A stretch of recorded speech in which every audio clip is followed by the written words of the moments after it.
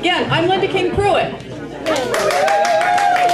Thank you. You know, my daddy used to love to tell stories about growing up with his 18 brothers and sisters. Wow. Yeah. Now, they moved all over the place, and everywhere they went, they found adventures. They found adventures in Arkansas, Oklahoma, Texas, Missouri. And this is a story about a Christmas in Missouri. My daddy said it was cold that December. It was so cold that one of Granny King's chickens froze to death sitting by the fireplace. They patched up little chinks and a bigger hole in the wall by the fireplace, and it got a little bit warmer.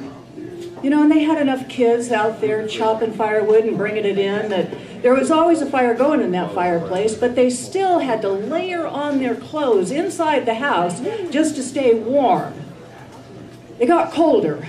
About a week before Christmas, the temperature dropped. Nobody was going anywhere in that little town. Granny King had enough food in the pantry that she knew she'd be able to get dinner on the table for her family, but she was getting worried because it was getting close to Christmas and she wanted something nice for Christmas dinner. So the day before Christmas, she sent my daddy and one of his older brothers out to hunt up a turkey that she could roast for Christmas dinner. My Uncle Orrin and my daddy got their rifles and they set out, but it was cold. It was so cold that they had to kick a hole in the air just to get outside. And as they walked along, the air kind of crackled around them like, you know, like it would sound when you step on a frozen mud puddle.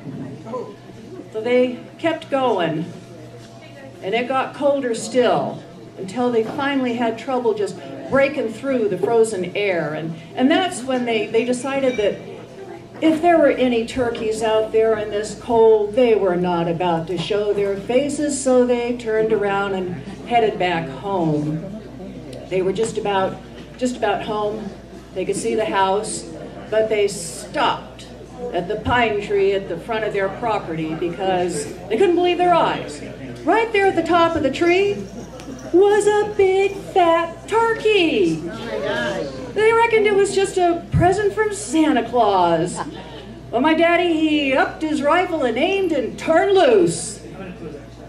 But there was total silence. No bang from the gun, just silence. It was so cold that the sound of the shot froze in the air before it reached their ears. And the bullet only made it about 10 feet from the barrel of that rifle before it started losing traction in the frozen air, and it started sliding back towards him, and my daddy yelled, "Duck!" and Uncle Orrin and Daddy ducked just in time.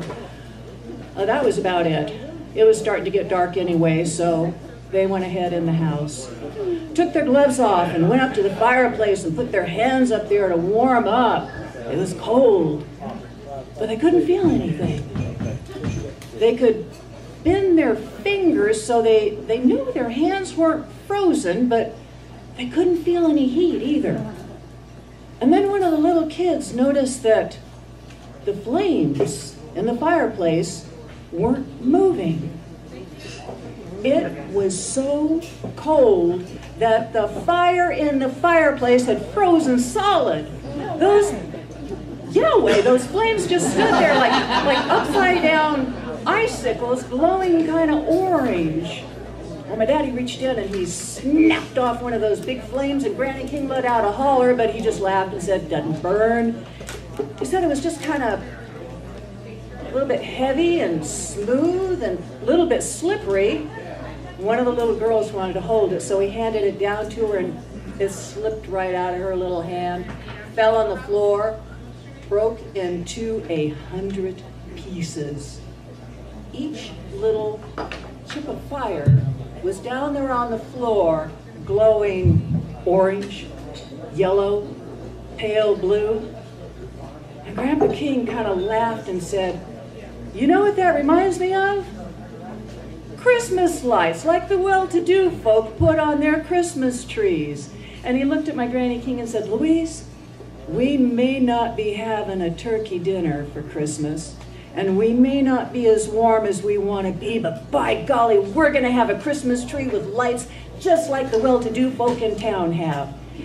He got out a ball of twine and started cutting off little pieces, and then he started tying that string around each little frozen chip of fire. And soon everybody joined in, all the kids. And then they gathered up all those little pieces of frozen fire and walked out front to that tree. The little kids started hanging their pieces all around the bottom of the tree, and those tall king boys reached those long arms up and got all the higher branches. And when they were done, they just stood back, admiring it. And I'll tell you, with the stars twinkling down on that tree and all those little frozen flames glowing, it was the prettiest sight you could imagine. They stood there for a while, and they sang some Christmas songs, and you know, after a while they felt better. So they all went inside, climbed into their beds, under mounds of Granny King's quilts, and soon those little kids were all fast asleep and dreaming about Santa Claus and his reindeer. Early the next morning, they were scared out of bed by a loud bang! Grandpa King jumped out of bed yelling, "Who the heck is going to be shooting at us on Christmas morning?" But my daddy figured it out right away. You see, the cold had let up some during the night, and in the warmer air, his shot from the day before had thawed out and the sound finally hit him. Wow. Well, Grandpa King had run to the front door and threw it open and saw that pine tree ablaze because all those little frozen bits of fire had thawed out too. And one more time, they all gathered around outside around that pine tree, and they watched it burn. And it's just a Christmas miracle it didn't catch on to the house. They stood there, and Granny King's little nose started twitching. And pretty soon, everybody's noses were twitching, sniffing, because there was a delicious smell in the air. They followed their noses straight up to the top of that tree, and that fire had cooked the turkey in the top of the tree, roasted it to a perfect golden brown. Grandpa King got a big long stick and knocked that bird out of the tree. And you know, my daddy always said that was the best Christmas dinner ever, and well, if that wasn't the truth, it should have been.